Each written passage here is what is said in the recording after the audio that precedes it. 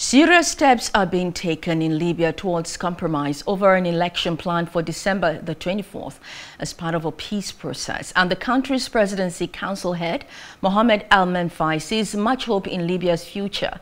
Disputes over the schedule and rules for Libya's election, including over who should be allowed to run, threaten to derail a UN-backed peace process that is seen as the best hope in years to end a decade of chaos. We must be optimistic and think that the elections will be on time with the agreement of Libyans. That is an important matter. The truth is, regarding the possibility of there not being consensus, we are currently making sure there is consensus about having elections on time. On December 24th, we hope to see this process completed in a democratic and transparent manner, one that is accepted by all Libyans on December 24th,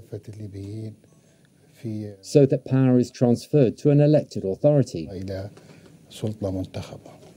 We're not worried about any particular Libyan getting elected. We'll not worry about having any particular person that the law, the electoral law, sees fit to the conditions. On the contrary, there should be a chance given to everyone whose electoral conditions apply, which have been agreed upon by the Libyan people and the legislative bodies responsible for writing these laws. I repeat, we hope that there is agreement, of course. We support this consensus, to have elections. I think that Libyans are in agreement about having elections.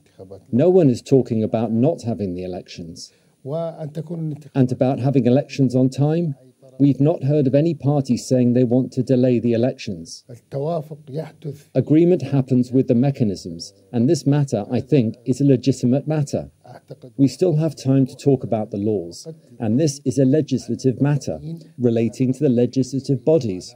Hello, hope you enjoyed the news. Please do subscribe to our YouTube channel and don't forget to hit the notification button so you get notified about fresh news updates.